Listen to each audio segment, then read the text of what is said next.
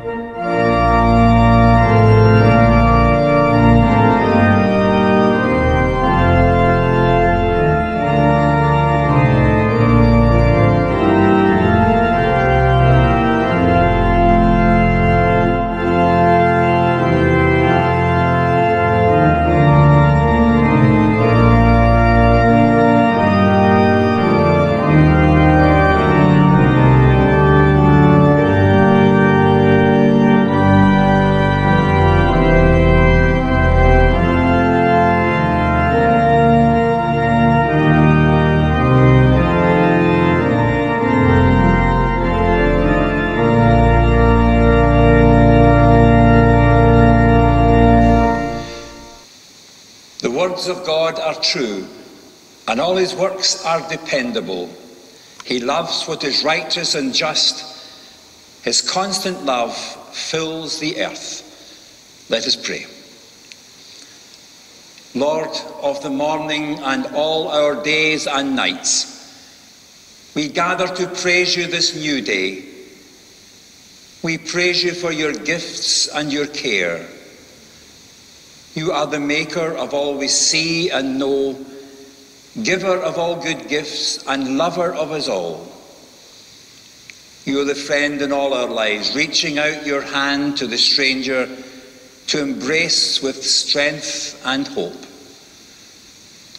Lord of the morning and all our days and nights, we gather to praise you on this new day. This day, as all days, loving God, is the day to worship you. Turn us to the light and warmth of your presence, that in confidence we may come to you and confess all that we've done that is wrong. So we knock at your gate with our prayers and confess that our lives and the life of the world are broken apart, and much of it is our fault. So we ask to be forgiven. And as we open the door to peace, we ask to be renewed. And this we ask in Jesus' name, who taught us to pray, Our Father, who art in heaven, hallowed be thy name. Thy kingdom come. Thy will be done on earth as it is in heaven. Give us this day our daily bread, and forgive us our debts as we forgive our debtors. And lead us not into temptation, but deliver us from evil. For thine is the kingdom, and the power, and the glory forever. Amen. Let us hear the word of God, reading from the scriptures of the New Testament, from the Gospels, the Gospel according to St. Matthew. Matthew's Gospel at chapter 13, and reading verses 31 to 33 and verses 44 to 52. And these were read by Jean MacLean.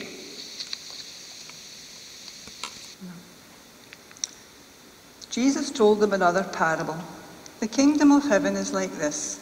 A man takes a mustard seed and sows it in his field. It is the smallest of all seeds, but when it grows up, it is the biggest of all plants. It becomes a tree, so that birds come and make their nests in its branches. Jesus told them still another parable. The kingdom of heaven is like this. A woman takes some yeast and mixes it with 40 litres of flour until the whole batch of dough rises. The kingdom of heaven is like this. A man happens to find a treasure hidden in a field. He covers it up again and is so happy that he goes and sells everything he has and then goes back and buys that field. Also, the kingdom of heaven is like this. A man is looking for fine pearls, and when he finds one that is unusually fine, he goes and sells everything he has and buys that pearl. Also, the kingdom of heaven is like this. Some fishermen throw their net out in the lake and catch all kinds of fish. When the net is full, they pull it to shore and sit down to divide the fish. The good ones go into their buckets. The worthless ones are thrown away. It will be like this at the end of the age. The angels will go out and gather up the evil people from among the good, and will throw them into the fiery furnace, where they will cry and grind their teeth. Do you understand these things? Jesus asked them. Yes, they answered. So he replied, this means then that every teacher of the law who becomes a disciple in the kingdom of heaven is like the owner of a house who takes new and old things out of his storeroom. Amen. Let us pray. May the words of my mouth and the meditations of our hearts and minds be acceptable in your sight, Lord God, our strength and our Redeemer. Amen. It's a simple question. Is it worth it? Is the payoff worth the cost? Is the potential reward worth the risk? We face that all the time for the simple reason that everything has a cost. Nothing is free. Even gifts come with some kind of strings attached. When our boys were quite young, they had been lobbying quite persistently for an addition to our family. It was one of the four-legged variety. They wanted a dog. I told them a dog would cost a lot of money. No, it wouldn't, Dad, it's free. I said, how do you work that out? Dogs are not free. Then they explained to me that they'd saved up their pocket money and they would give me the money for the dog. So it wouldn't cost me anything, and therefore it was free. And in their sight, I suppose it was free. I had to explain to them that there's no such thing as a free dog. First of all, you've got to take it to the vet for its injections. Then there's the cost of a lead and a collar, a basket for it to sleep in, and all the ongoing costs of food plus the work of walking it and caring for it. Not to mention a new couch to replace the one that got eaten. Is it worth it? Well, if you're a dog lover, perhaps it is, but it's certainly not free. This question of cost and value, of risk and reward, applies to every aspect of life. It controls minor decisions like, is it worth it to enroll the children for swimming lessons? And it's part of our major decisions as well. Is it worth it to uproot your family and move to another area or another country to a new career opportunity? We're constantly having to ask ourselves whether the things we are seeking are worth giving up. Whether that cost us time or money or freedom or perhaps something else. Every one of you had a choice this morning. You could have spent the morning tidying up the garden. You could be sitting at home with the Sunday papers and a cup of coffee, and maybe that's exactly what you're doing. There are dozens of things to do on a Sunday, and maybe you're watching this service later on in the day or later on in the week. Yet you've tuned into this service, and I'm thankful for that. You're doing that because for whatever reason you believe it's worth it. Whether it's because of the music, the preaching, the fact that you feel part of this church, even in these difficult times. You know, like everything else, Christian life involves costs and benefits. And we're constantly facing the question of whether it's worth it. Many people say, no, it is not. I don't need religion. I like my life just the way it is. I've no need for the church. Of course, we need to count the cost, but we also need to consider the reward. The kingdom of heaven is like this. A man happens to find a treasure hidden in a field, and he's so happy he goes and sells everything he has and then goes back and buys the field. First of all, this parable is not about the man's ethics. Was it morally right for him to buy the field without telling the owner what he had found? Doesn't matter. The parable isn't about that. It's about the great value of the treasure and what the man was willing to do to obtain it.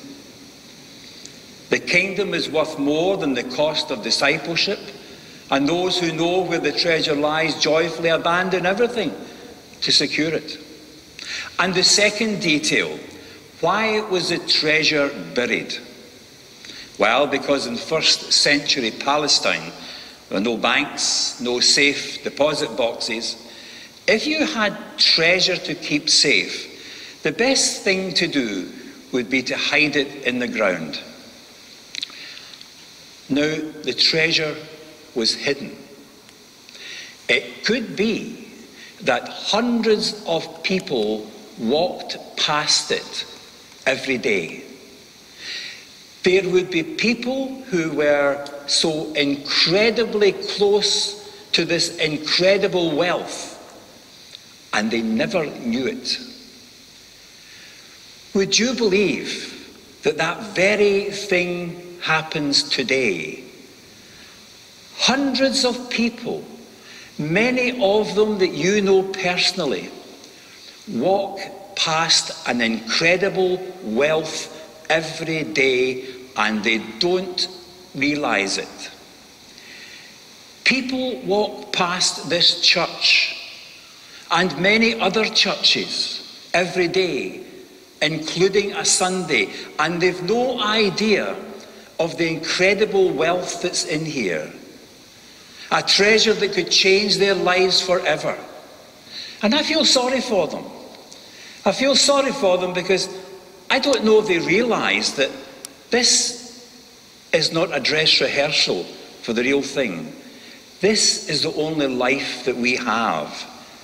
We don't get another chance at it. And hundreds, millions of people all over the country are refusing the opportunity to discover a treasure of great price. If you miss it, then you miss it.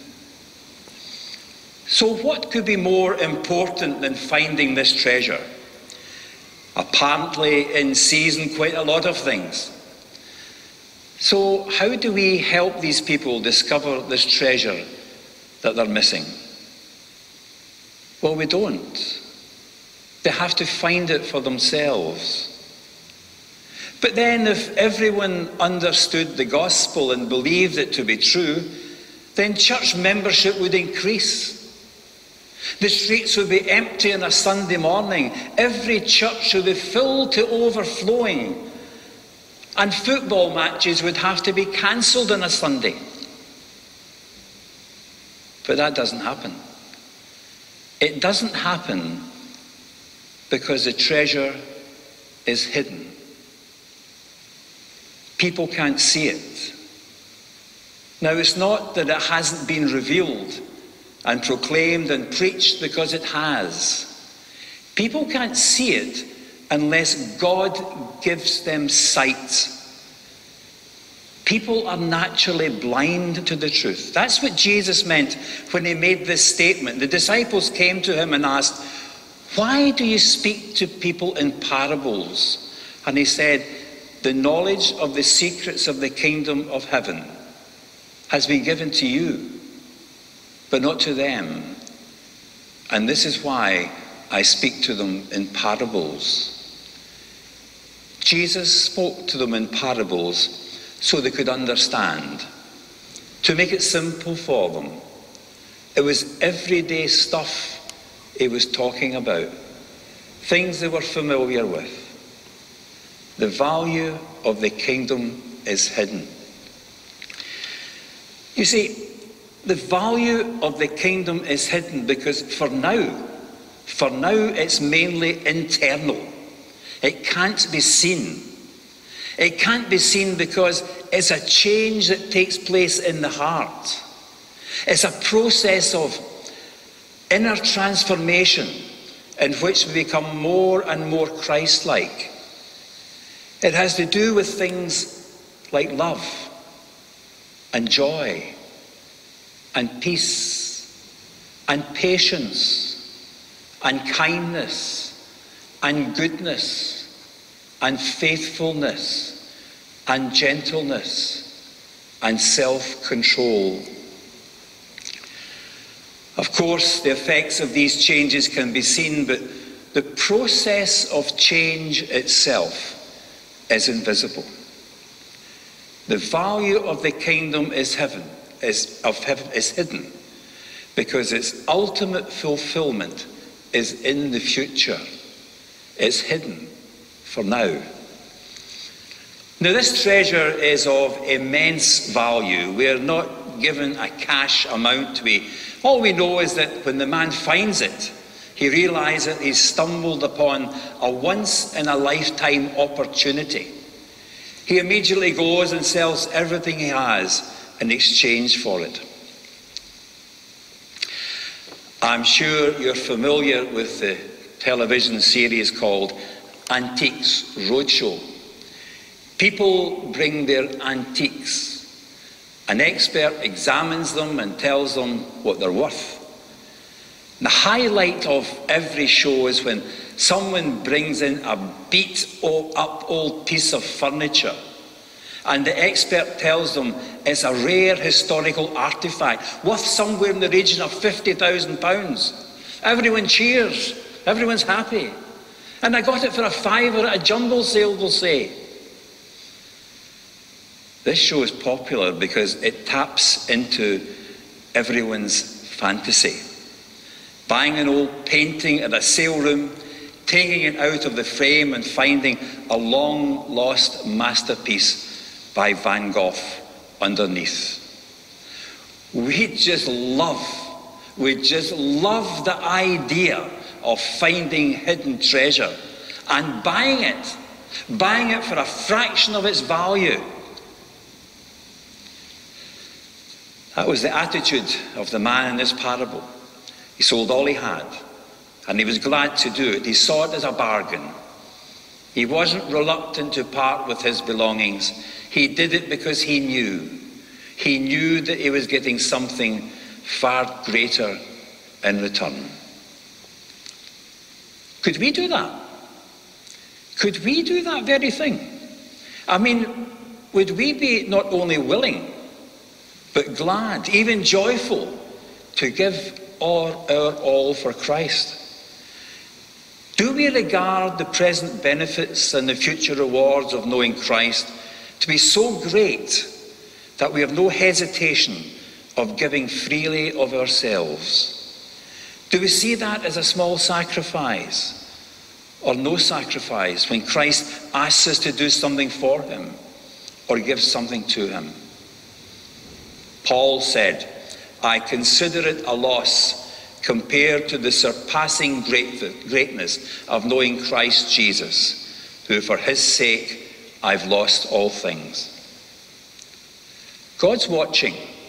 He sees every act of self-denial, hears every word spoken in love, sees every act of service and sacrifice, and at the proper time he'll reward us, far beyond anything we can imagine. No matter how you're called to serve or suffer or sacrifice, it will be worth it, and far more. There's a treasure waiting at the end of the day. Let me close by saying this. Maybe you've been called on to suffer, to give, to serve, and maybe it has been in ways that stretch you to the limits. And sometimes you wonder, not only how can you keep on trusting and serving God with all the stuff that's going on in your life, at times you wonder if God sees, if God cares. Many times our spiritual victories and our spiritual defeats are played out on a relatively small stage. And the only characters involved are you, and sometimes only you. And the struggle is entirely internal. You just battle away with it. Does it really matter what you do when no one else knows about your struggles? When no one else sees what's going on but you? Well, let me tell you, yes, it does matter. God sees and God cares.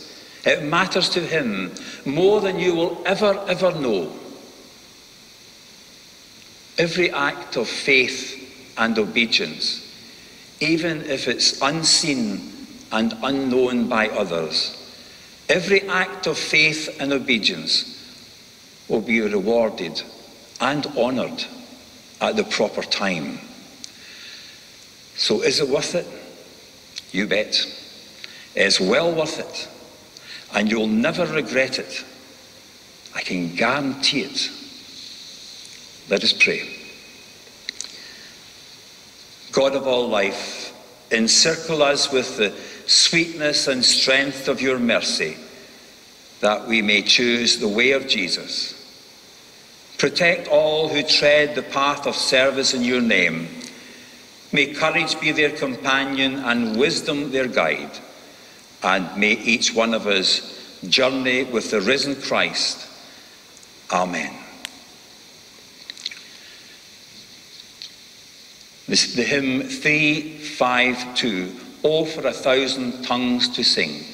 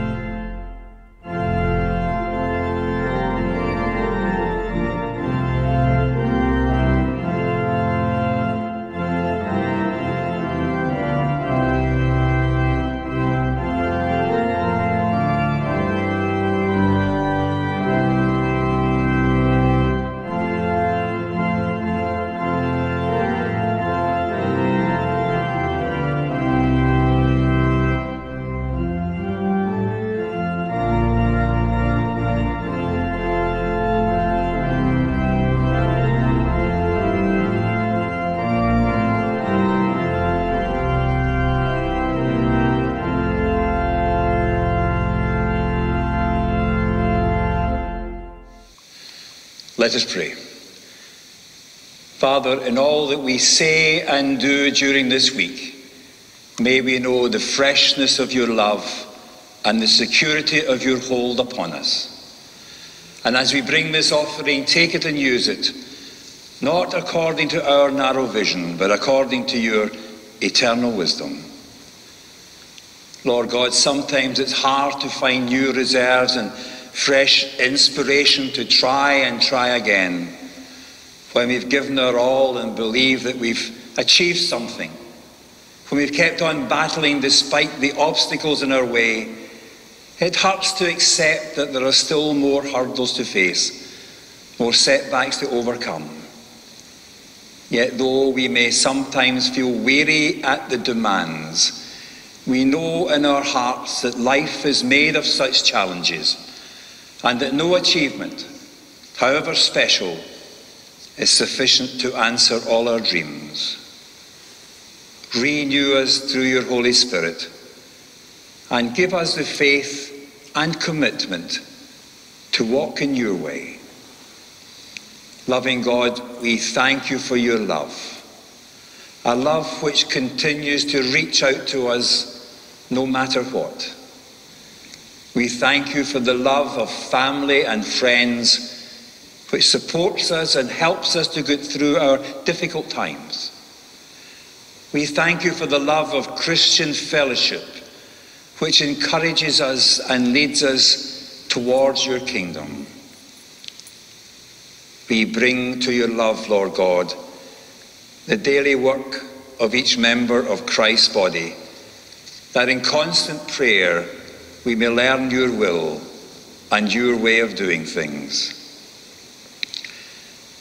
We bring to your love the mistakes and short-sightedness and arrogance of our world, that in Christ we may learn to respect one another. We bring to your love the hurt, the despairing, and the rejected, that they may find Christ suffering alongside them. We bring to your love our busy concerns with unimportant things, that in spending more time in Christ's company, we may learn to act and react with the character of Jesus. Father, we ask you to ease the burdens of those bowed down by bereavement, depression, and pain, those struggling to live just another day. Refresh them and walk with them. We pray for the work of your church in suburbs, cities, and villages all over the world, that all who work in your name may be blessed and encouraged, and that they may find peace in your love. Father, take the suffering and comfort them. Take the frightened and reassure them. Take the lonely and befriend them. Take the dying and whisper peace to them. Take the dead and welcome them. Take those who mourn and walk with them. And we bring to you all the concerns of your people regarding this virus which sweeps the world. Bring calm and healing. And we pray for all who work to ease our burdens. God our Father, we ask you to accept our prayers through Jesus Christ our Lord. Amen. We sing the hymn 459, Crown him with many crowns.